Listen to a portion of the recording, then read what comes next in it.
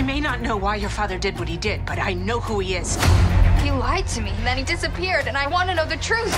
Obviously, Hannah and Bailey's relationship is so, I mean, that's the love story, right? That's the integral part of the show. What about Jen and Angourie? What about the two of them together was like, yeah, those are the characters I created and the relationship that I created? So, you know, it was really an unfolding in a way. Like, you know, even their body language toward each other shifted as the series moved on. It was so organic. With Angourie, she actually put herself on tape and sent it in. And as soon as I saw her, she was wearing this hoodie and her hair was pulled back. And I turned to Josh and I thought, oh my God, I think that's Bailey. They just moved toward each other in this really organic way. And what I will say too is that what I'd seen in television and read in books is when you have that triangulation of a stepdaughter and a stepmother and a husband-father, usually there's competition. And what I really wanted this relationship to look like is for that triangulation to be different. What defines you? There's nothing I wouldn't do for my daughter. The one thing they had in common was that they knew how much this man loved both of them, that there was no competition. In fact, that was the only thing that joined them together. In all other ways, they were distance. So the distance that they had to cross wasn't about competition. It was about understanding, which really made it a love story. When Jen signed on, we invited her into that same process, and we literally sat in the backyard. And Jen not only is a wonderful actor, but she is game, and she is a team player, and she's a great leader. And so she was, yeah, I'm there. And we sat in the backyard, and we read all the scripts together. And then we had Angourie join us, right? And so they got to know each other a little bit in that moment. I think there's something really special there, and I'd like to think it all started, you know, sort of underneath our pine tree. Yeah.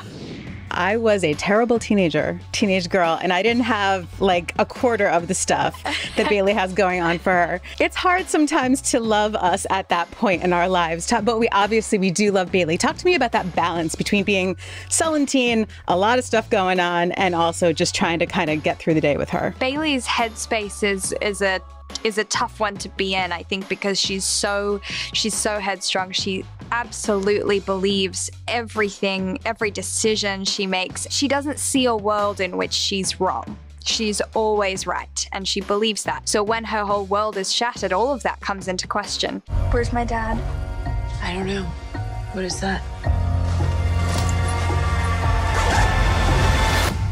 For me, it was quite funny watching the show back because I started to feel bad for Hannah when throughout filming, I was so in Bailey's head, I didn't care. So when I was watching the show, I was like, oh no, poor Hannah, I feel so bad. Bailey's treating her so badly. But when you're in it, when you're in that headspace, you've got blinkers on, you just can't see anything else. Morning, Bailey. Dad, I'm gonna be late. How about we start with good morning? And then Jen, I know like you are very maternal, and Hannah is not super maternal when we come into this. Did you feel you had to curb a lot of that? Was there like an internal fight going on within you? I very much had a fight to not be myself and to stick to Hannah. Angourie is incredibly magnetic and lovable, and I have such a desire to take care of her and be there for her. And even her Bailey, as snarky as she could be, you know, you can't help but just feel like, oh, come here, sweetie. You look like you need a snack and a hug.